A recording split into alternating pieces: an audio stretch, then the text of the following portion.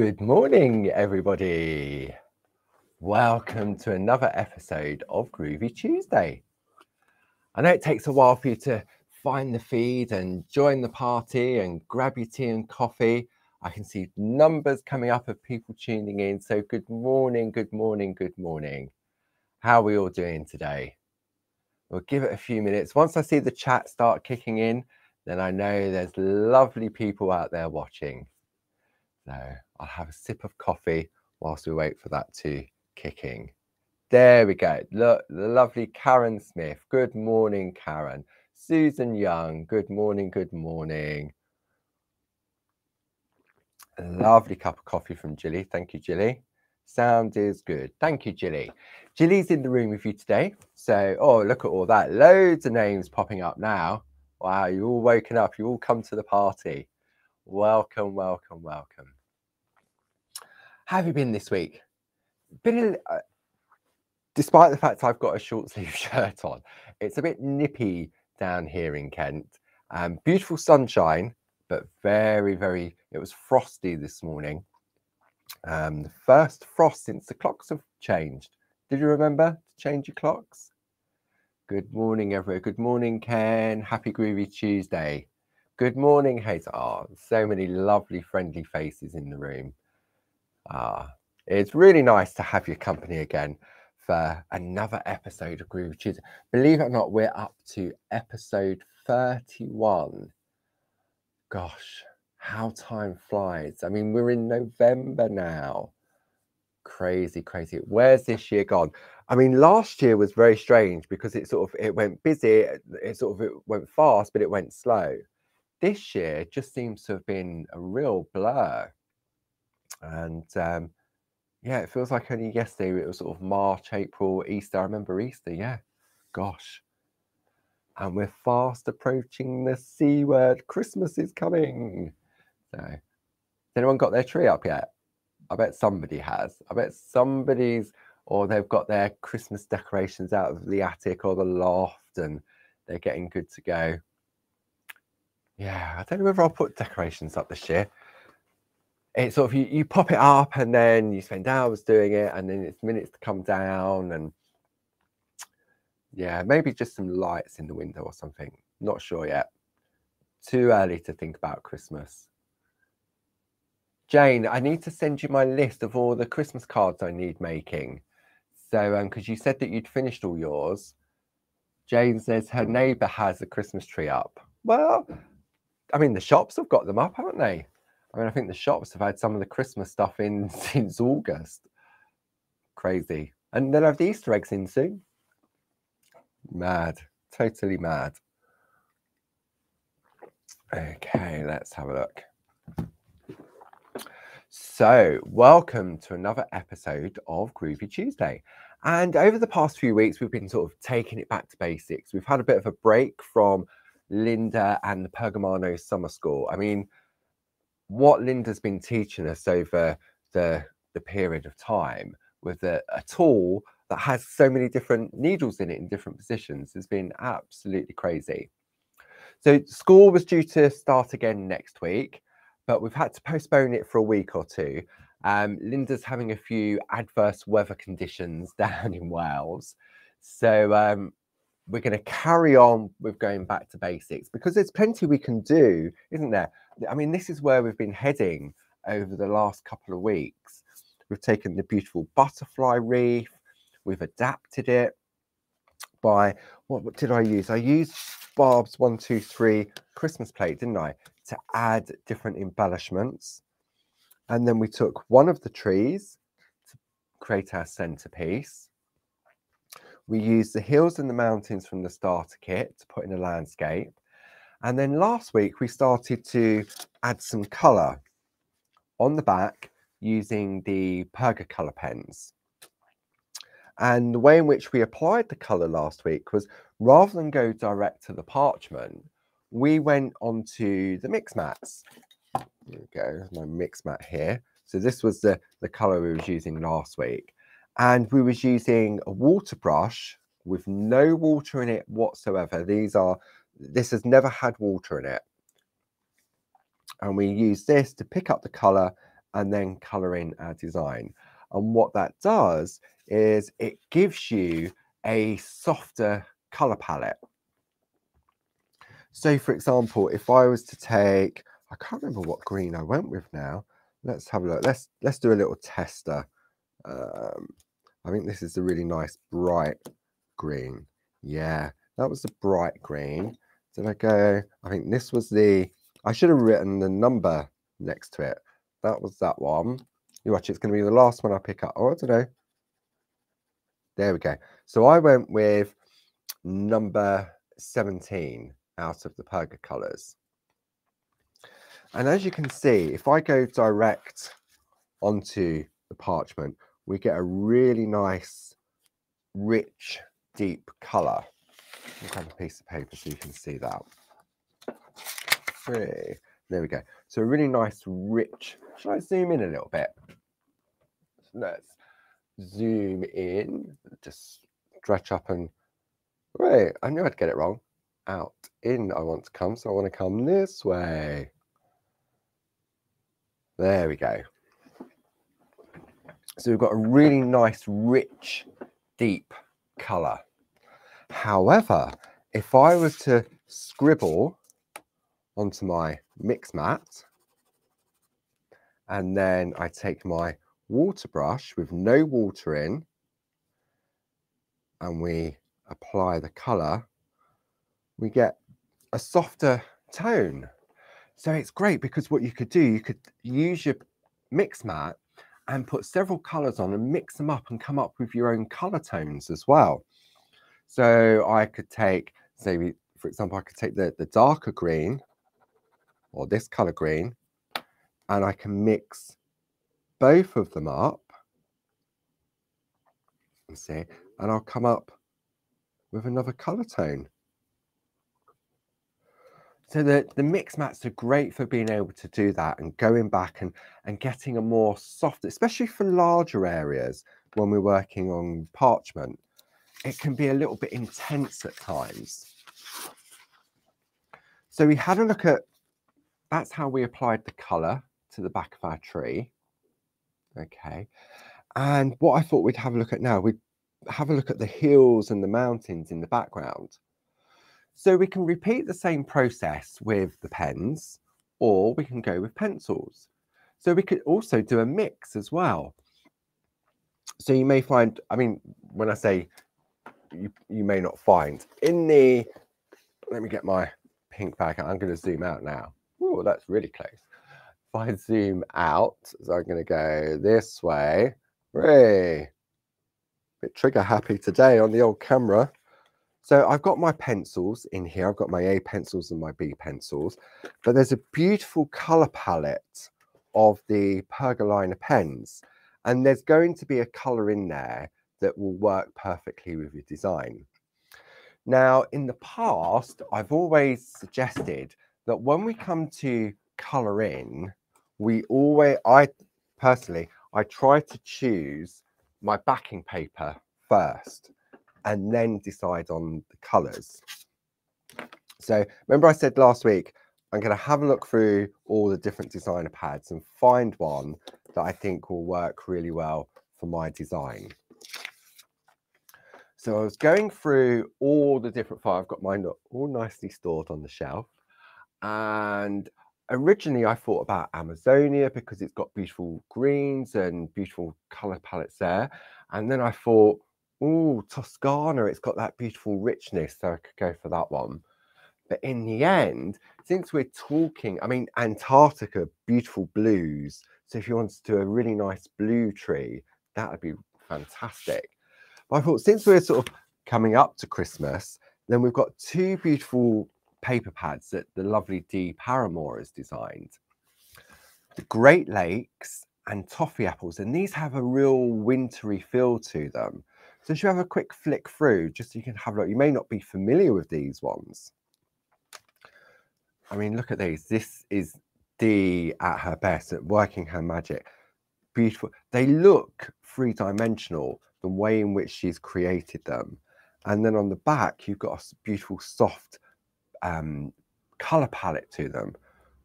beautiful stripes on here. So not necessarily just for Christmas, a really nice color tone and color palette that will work. I love this one, this Starburst. Look at this one. I don't know if we can, yeah. Actually, I'm going to take it out because you'll probably pick it up better on this one. This is a really nice, look, you've got that beautiful light hair and it just splays out beautifully. So this is the Great Lakes. Look at this. If you don't like getting inky, then this is perfect. And I think designer papers are great for that, because if you haven't got the time and you're not an inky painty person, then the papers just do the job for you with ease. This is nice. You've got a nice sort of open area there. Really love this one, really dark and rich.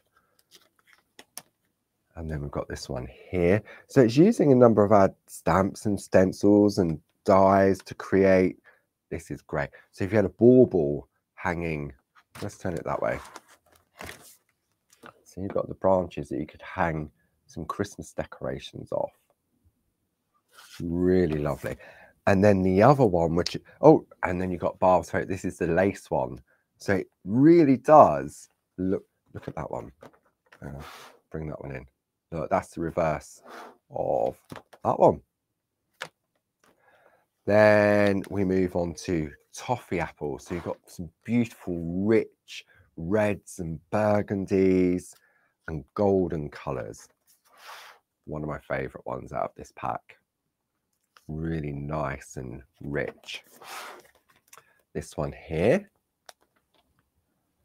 Another dotty one, but in a different colour tone. Love this. I was showing Jilly what we was going to do today, and she said this is one of her favourite ones. I bet this one of mine. How many sheets have I got? Oh, look, last sheet. That must be one of my favourites as well. But you can see how you've got a beautiful colour palette. This is really nice, nice and rich. Bit more arty. I can see face. Can you see the face in there? Well, you've got two little eyes, the nose, and the mouth. Or is that just me? Can anybody else see the face? But look, I can see another face. Where's it gone? I just saw another face. Here's another face. Two eyes, the nose, and the mouth. Okay, maybe I need some more coffee. Really nice inky one. Some beautiful stars, holly. That's a nice one. And then we start going into a more rich colour palette. This reminds me of the, I'm going to show my age now, flock wallpaper from the 70s. I'm sure my nan had something like this on her walls when I was growing up. Again, you've got a real. So I thought out of all of those that I was going to go with this one. Okay, not my last sheet. I'm going to have to get some more. I'm sure Jilly will pop the link in. Oh, she has. I can see that. So I'll pop that back on the shelf.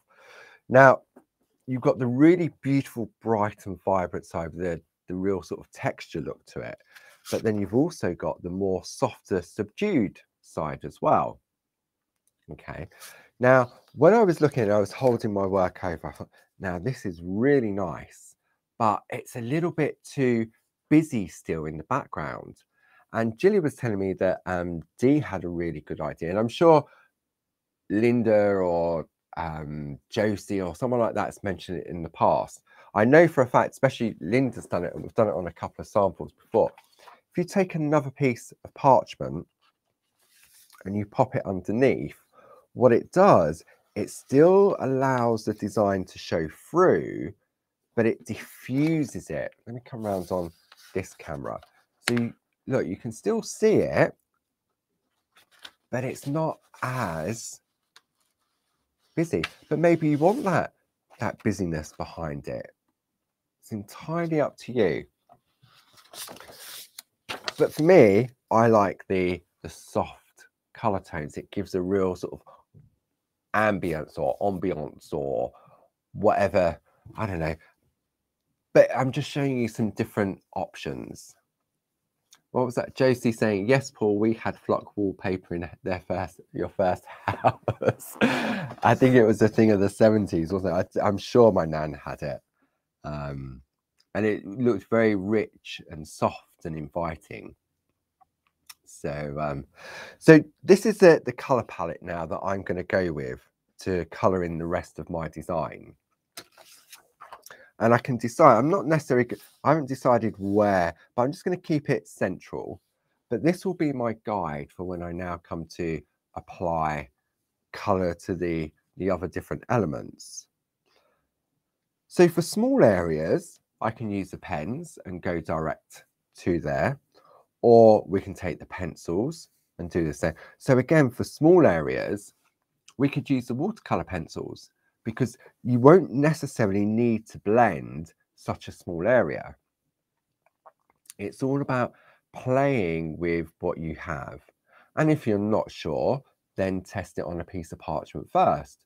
Is that color? I mean, if you're not sure what color you want to put the leaf, for example, trace out the leaf on a scrap piece and color it in with, say, the pen, the pencils, the B pencils, to see which you prefer. Okay. So today I thought we'd experiment with the different colours, and we've also got the Dorso crayons as well, which you can use to get a really nice rich colour. So are we ready? I've sort of been waffling, haven't I? I mean, it's 1:15 already. Crazy. And I'm trying to read messages as they pop up. But are we all doing okay today? Have I sort of bored you all that you're all, what is he on today? Lots of coffee, it helps. Groovi is all about calm and mindfulness and crafting and enjoying ourselves and experimenting, going with the flow. Yeah, it really is. Okay, so Lorraine, she's watching whilst working. Sheila likes the colours, thank you. So should we have a practice first? If I take my scrap of parchment, and what we'll do is we'll take, because we used the butterfly wreath for a lot of this, didn't we? But all I really need is a little petal. There it is. Or a leaf. So we're going to trace out, I'm going to take my tumble dry sheet, give it a little white. Which leaf am I going to go? I'm going to go for this one. Okay. And I'm going to take my number 1 tool, which is hiding. And we're going to trace out with the number 1 tool this leaf 3 times. 1, because I want to see which is going to be the best color. So I'm going to do 4 actually. Sometimes it is good to, rather than go straight onto your work, just practice. And for the sake of spending 5-10 minutes having a play, can make a difference to your work. So there we go. We've got 4 petals, leaves, whichever. So when I have a look at my color background, I may decide that I want to do these maybe yellow or green or orange. But let's just keep it simple, shall we? Just to try. So I'm going to go for this really bright green. So this is number 16. And I'm going to go direct onto the parchment. So I'm just going to put the color down. No blending, no shading, just direct to the parchment. Option number 1. Option number 2, I'm going to take the same color and I'm going to take my water brush,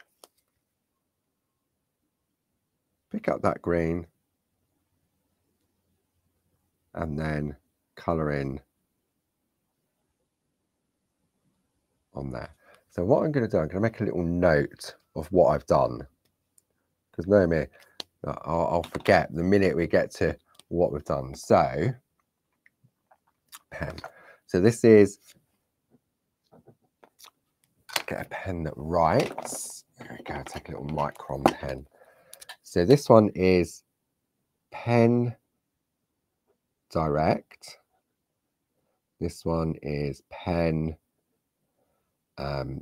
Brush. I'll know what that means. Then I'm going to take my pencils now.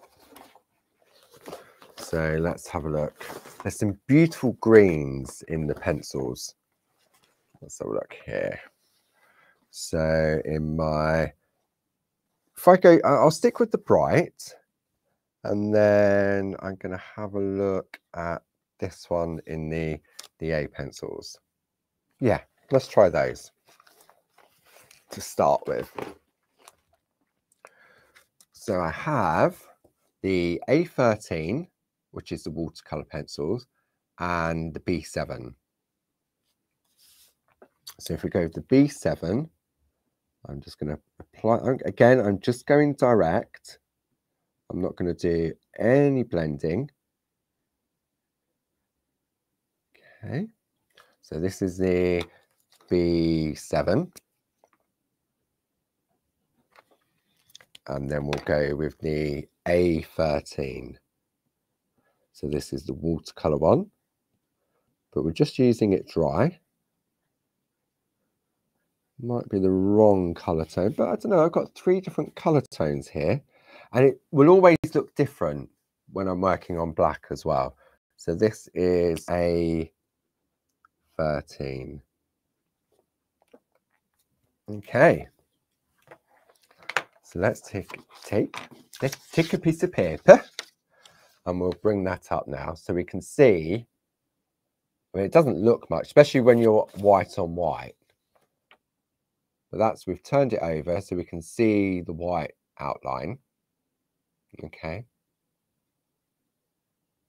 And then what we're going to do is I'm now going to take this and overlay it. See, that green works quite well now. Let me come in on this camera, because that's the sort of area it's going to be.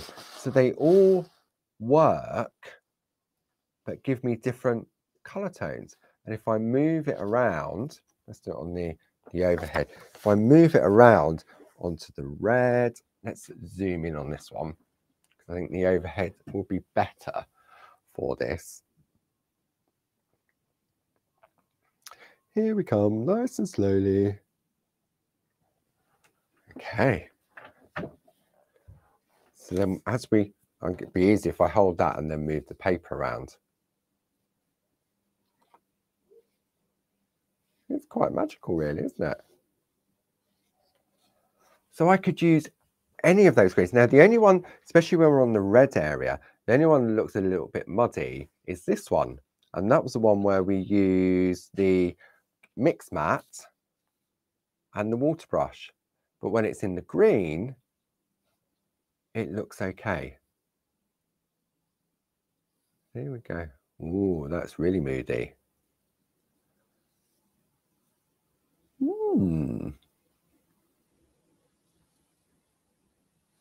Okay. So, ask me if I've made a decision. What color am I going to go with? Not sure. I think what we're going to do for the background, because I want to blend those colors and get a really nice, and it's a larger area, I'm going to use the B pencil. So I'm going to use the B7, okay, to put my heels in. So if I turn this over, and I'm going to work on the black mat so it's easier for you to see. And what I'm going to do, I'm going to hold the pencil on its side. Barbara does this a lot in the shack. Rather than how you would hold a pencil normally and go on in sort of circular, if you hold it to the side, you'll get a nicer coverage. And I'm just going on very, very lightly with my colour. Okay. So no, look, I'm going to go into the star. I'm not worried about the star. I'm not worried about staying inside the line. Do we know why that is? Because I can rub it out if I go over the line. So we're going to put some green in here, and I'm going to let's do all of them the same green to start with. Okay, so we're putting sort of like an undercoat or a base coat down, and I'm just sticking. As long as I don't go into the green on the Christmas tree, I'll be okay. Nice and easy. Go up, circular motion, and then we'll come over this side. Again, I'm not worried about going into the star because I can take it away. Now, is this going to be grass down here, or is it going to be a lake? Is this tree sitting on the edge of the lake? Is the blue going to work? I mean, look, even with no blending, if I turn that over, you're starting to get some colour. And it doesn't look too bad on camera, does it? Because the paper behind diffuses. Oh, I'm so indecisive today. It's one of those days. I tell you what, let's go grass on the bottom as well. So we're going to go all the way along into those areas there. Oh, I've got to do the stalk as well. The stalk, the trunk. The trunk. Why do I call it a stalk?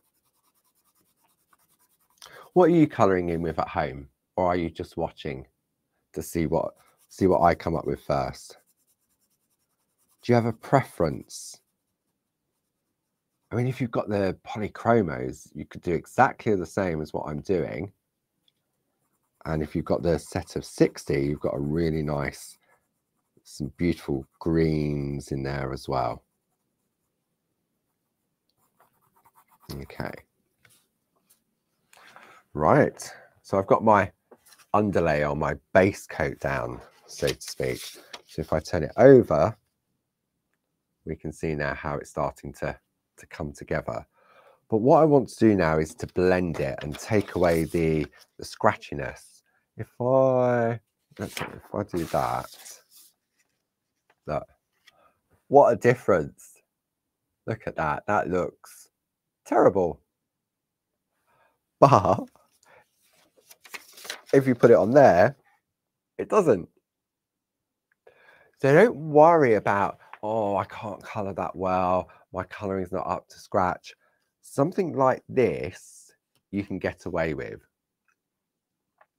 But it's nice to be able to have those options, isn't it? Okie dokie. I'm not going to colour it on there because that looks terrible, but I'm going to do half and half. Okay. So I need one of our lovely spot-on sponges. And I'm going to take some Dorso oil. A couple of drops on there, not too much. Then I'm going to take my nibs. Okay, I've got those in these my lovely little storage pots, which we have available on the website. And then I need my blending pen. There it is. Pop that in there. Okay. Now, if this is the first time of using the Dorso oil, what you need to know is that if you use too much, it can take all the colour off, or it can move it around too quickly, and therefore you get sort of like streakiness. Okay, streakiness, is that a word? Let me show you. I'm going to hold it in there so that the nib really sucks up the oil. If I go on here, can you see how it's sort of, where I went there first, it's starting to sort of lift it off and move it around too much. So what it's going to do is it's going to give me patchy areas. But as the oil starts to evaporate,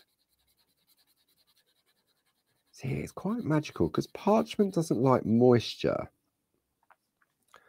But the oil doesn't create moisture.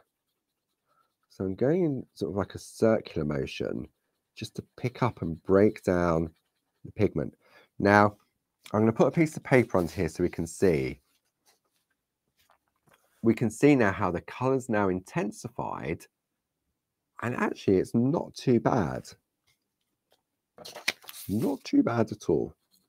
But I can see some streakiness. See, this is where we're our own worst critic. So let's just blend that colour in first. Now, if I take my backing paper and we turn that over, look at the difference where we've blended the heel here, but we haven't blended the heel here or here. Okay. To me, the magic of the Dorso oil turns the pencil into like a paint. And I'm not worried about sort of getting any shading at this point. All I'm doing is breaking up the pigment that we've applied to get like a base coat down. And I've got the nibs and the nibs. And also you'll notice that I'm concentrating on heel by heel. If I wanted to, I could do the traditional method of taking a tissue, folding it into a point. Have I got a tissue? Let me see. Oh, I have got a tissue. Bless me, he says. Whoops. Tissue's now on the floor. Okay, but I have one. So that's it. Ooh, white out. It's snowing now. You can't see what I'm doing. So let's go out a little bit. So we take our tissue. Tissue is better than kitchen towel because kitchen towel tends to have texture to it. We fold it in half. Fold it in half again. Fold it in half again. And again. And then give it a little twist. So you're creating like a ice cream cone. Oh, quite pretty flower. Ice cream cone. But what that's doing, that's giving you, I mean, it's just like a blending nib, but it just has a larger surface area. So now what I can do is I can pick up a little bit of the oil and blend larger areas more quickly. What it doesn't give me, or this particular one doesn't give me, it doesn't give me the control of getting into sort of little areas. So I would definitely use the blending nib for that. And I'm just going to go, I can go back over where I've just been. So it's giving you options on how to break down the pigment. And it's surprising how far it goes. Now, I'm not going to go right into the corner of those trees. So I want to use, look, I've gone over the edge, but I'm not worried about that. I'm going to go over the stars just to make it easier. But I've now got a really nice blend of colour. And then I can take my blending nib and go right into those little corners. There we go. So I can really sort of sharpen up the edges if you're worried about the surface area being too big.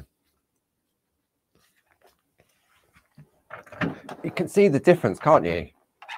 Can you? Let's have a look. Right, white paper. Dum, dum, dum.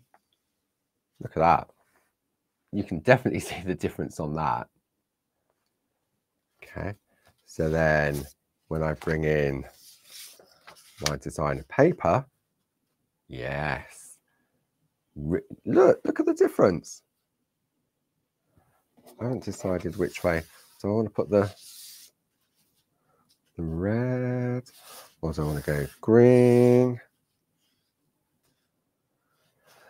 I reckon that when I come to complete my card, I want the red up in this area. So to remind myself of that, what I'm going to do is in the top corner, I'm going to put T for top, so that I know that when I'm looking at my colouring, that always, you can't even see it, that T will tell me then that's how I've decided, because I'm going to get a different look every time I turn that round. And I'll think, if I've coloured it in, why doesn't that work when I wanted it to? I don't know, saying that, that's quite nice. With the yellow.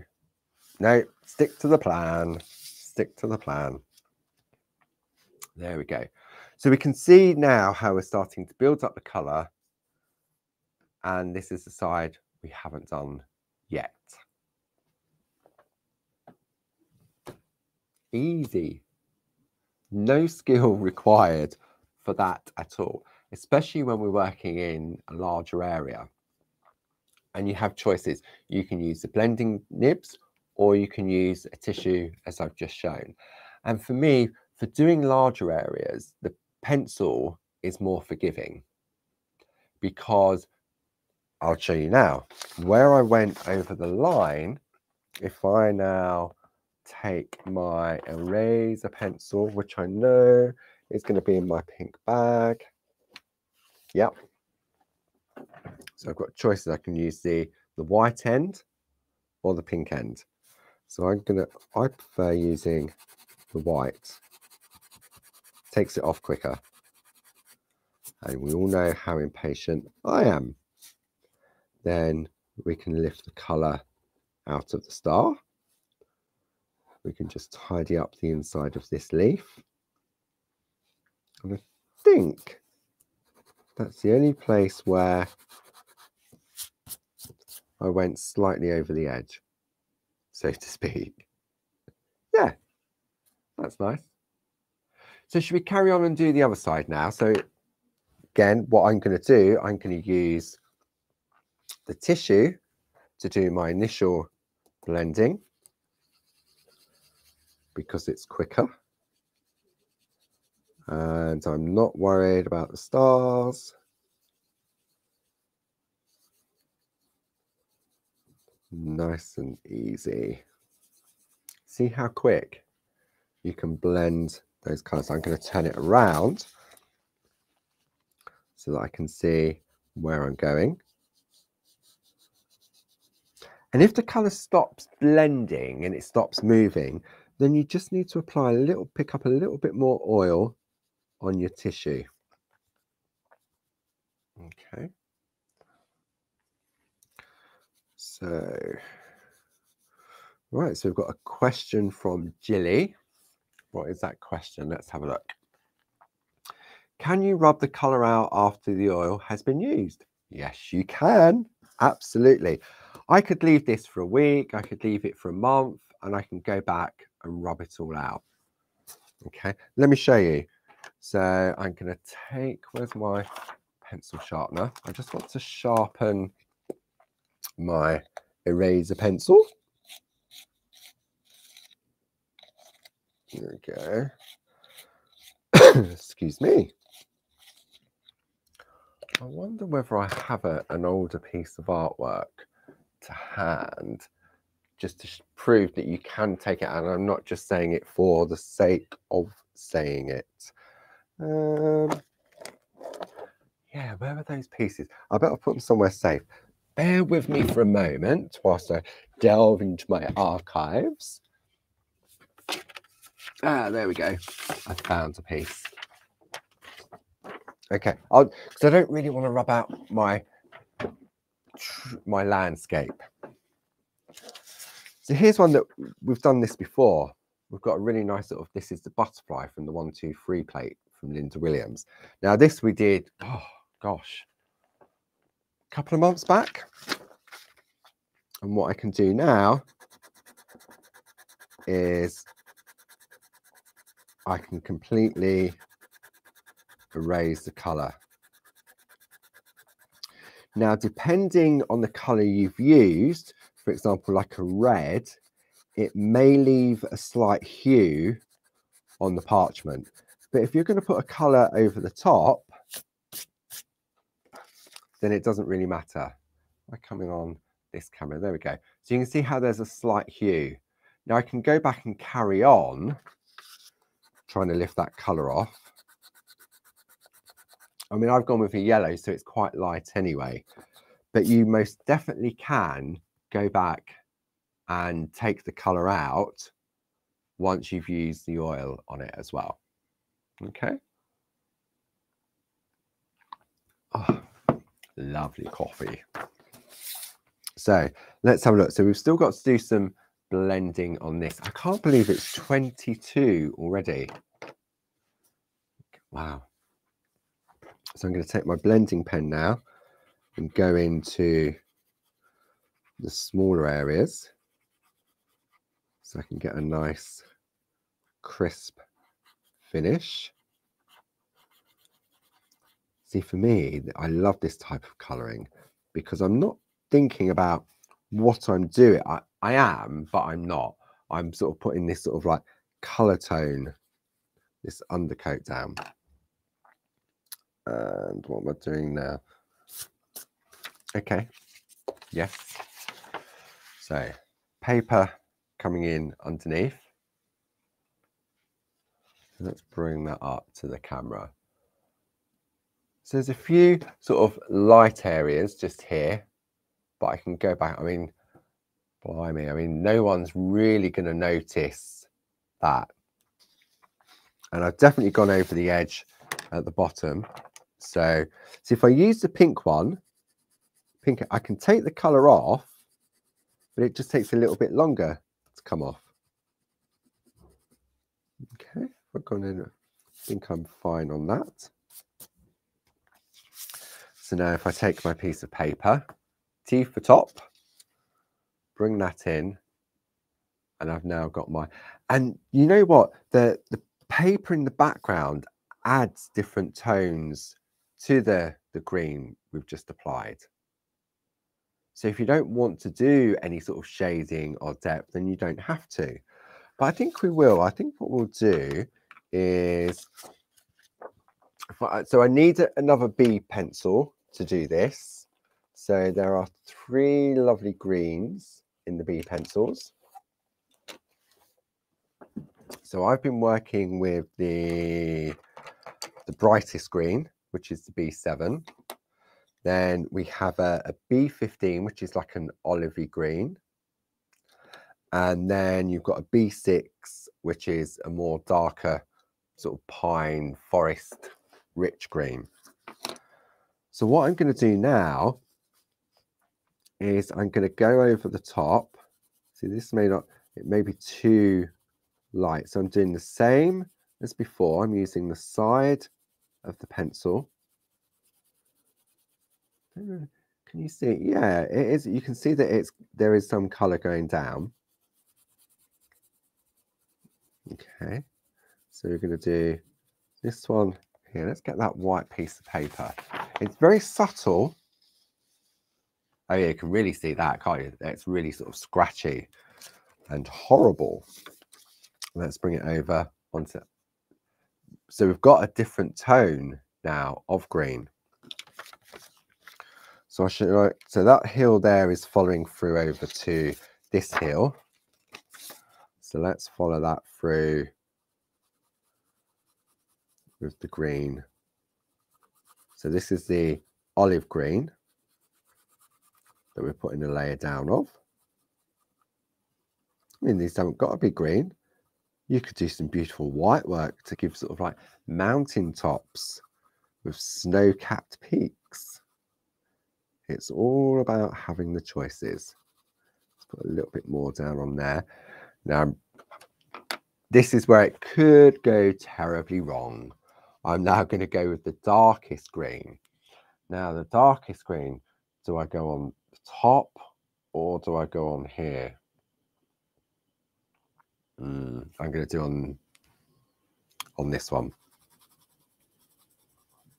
Okay. Why am I going on this one?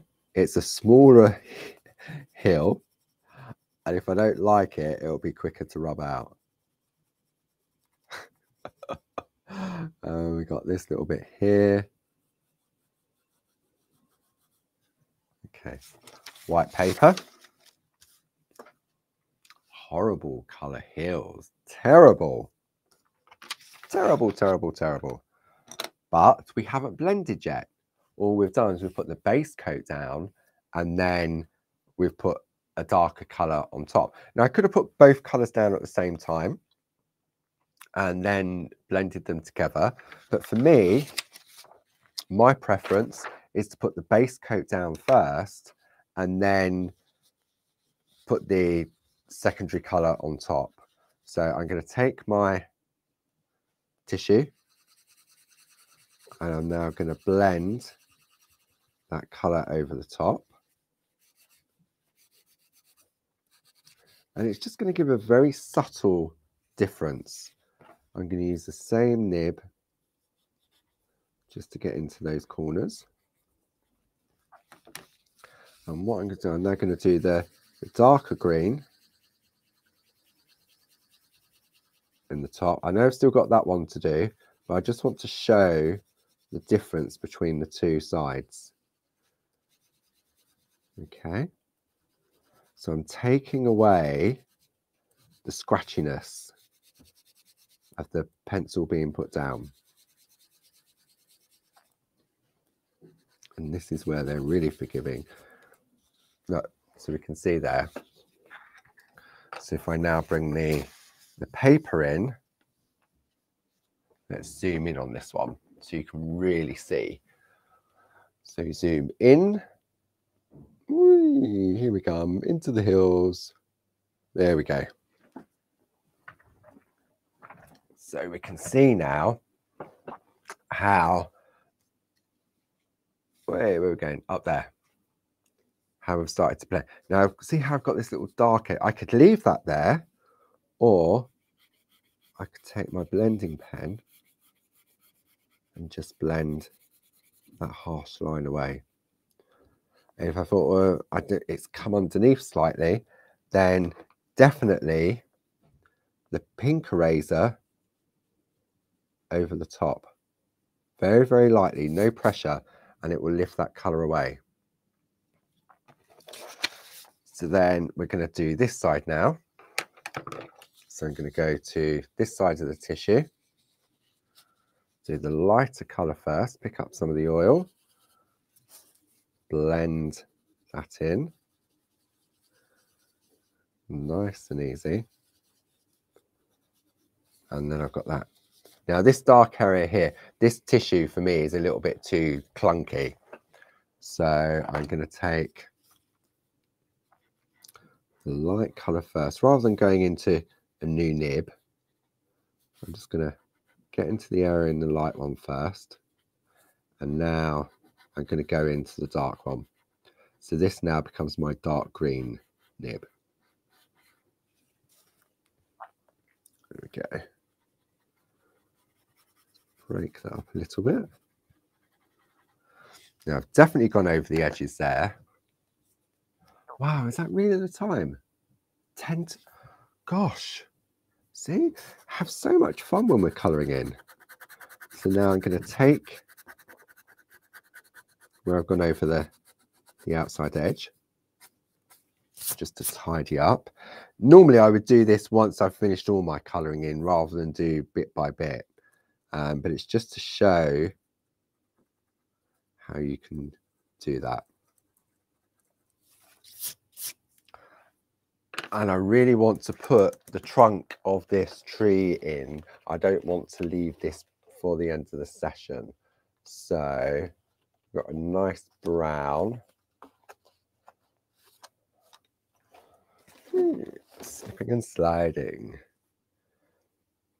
So we're going to put the brown in. Very light. Oops. Very, very light. And then what I'm going to do now, I'm going to use the green because it doesn't really matter. It's the same nib.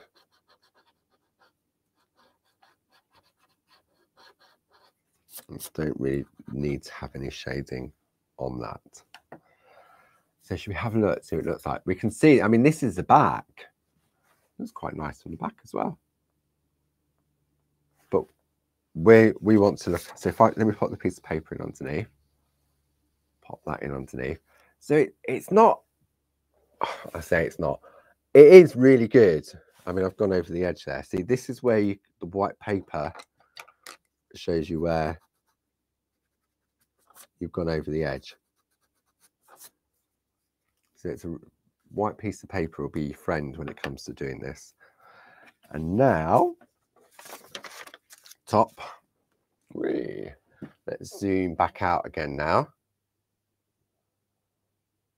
Nice. I like that. Yes. So I've got my T for my top. So I know that I'm in the right position. And we're just very slowly starting to build up, aren't we? We've got the different tones of green for the hills. But as I say, if I'd gone for blue backing paper, then I would have done sort of like a blue tree with blue hills, purple hills. So it was sort of, for me, that's the way in which I like to colour. I like to tie it into the backing paper and to get the toning effect. But this, I mean, this doesn't have to be a Christmas tree. This could be, if I hadn't put the star on, this could just be a summer tree, spring tree, autumn tree. Just like, did you see Barb on Friday with the trees and mantle stamps? How you could take a naked tree, put its mantle in place, and depending on the colour of the ink pad that you use, could really change the look of it and to give all the different seasons. If you missed that, then go back on to Barbara's blog from Saturday, I think it was. It was Friday or Saturday, I can't remember now. And the links are there for you to go back and watch it because it's so magical. So if you like your stamping and you love trees, the trees and mantle stamp set is fantastic for creating the different seasons. I mean, now we're coming into winter, mornings are getting colder, so you can just have a naked tree and just put a little bit of glitter on to give it some glisten. So yeah, so when we're looking at this, I sort of digress slightly. When we look at this, this could be any season dependent on the colors that you're using. So what else? I can't believe it's 10 to, we're going to do a little bit more, but I just want to have a sort of bit of a recap what we've got coming up this week. So where are we now? We're Tuesday. Yes, Tuesday, because it's Groovi Tuesday. Tomorrow, it's the second part of the Moment of Clarity Christmas pop-up shop. So Barb will be back at 3 o'clock live on Facebook and YouTube. So that's Wednesday, tomorrow. Then on Thursday at 10 o'clock, it's the Shack Shack. And then on Sunday, Barb's back on the TV. No rest for the wicked. And I can tell you she's very wicked at times. So then Barb's back on Sunday for our usual first Sunday of the month, 2 till 4. And what's on that? Oh, yeah. Yes. 2 till 4. I'm not going to say anymore. I'm going to let Barb tease you with that later in the week. But some beautiful stamps.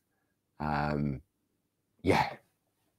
Trees, birds, stags, snow globes. So yeah. So we've got plenty of time. Okay. So we're looking at the reef, aren't we? And this is a reef that we created using the butterfly reef when we first started off back in the day with Groovi Tuesday. We've used Barb's Christmas tree sample. If you're looking for Christmas cards, for me, this is one of the best plates for sort of quick and easy little cards, because you can just trace them out round there, use a die cut to cut out the square, you could use the Pico squares, or you could just use a craft knife and a ruler. If you use the rainbow parchment, you haven't got to worry about any colour. Really nice plate for quick and easy Christmas cards. Okay, and that's what we used in the middle of this one. But I could have chosen any of the 9 different designs from this plate to go in the middle of my wreath. Now, I don't know if you read Barb's blog last night. I'm sure Gilly will put a link into the blog from last night. And what we've done, I say we. Some of you at home may be familiar with the beautiful poppy wreath and the poppy meadow that Barb drew many, many moons ago. And yesterday, during one of our, it wasn't our, during the creative meeting that Barb had with the lovely Lucy, one of our in-house designers, they decided that these would be fantastic as stamps. 2 beautiful little A6 stamp sets, perfect for any occasion really, but Sunday, this first Sunday of the month, is Remembrance Sunday. So what Barbara decided was that for every plate sold, we will donate £1 to the Poppy Fund Appeal. So if you go for that one, we'll donate £1. If you go for that one, we'll donate £1. If you go for both of them, we'll donate £2. And the same applies to the stamps as well. So it's just our little way of sort of giving back and sort of saying thank you. But the purpose, not the purpose, this has, let me open this up.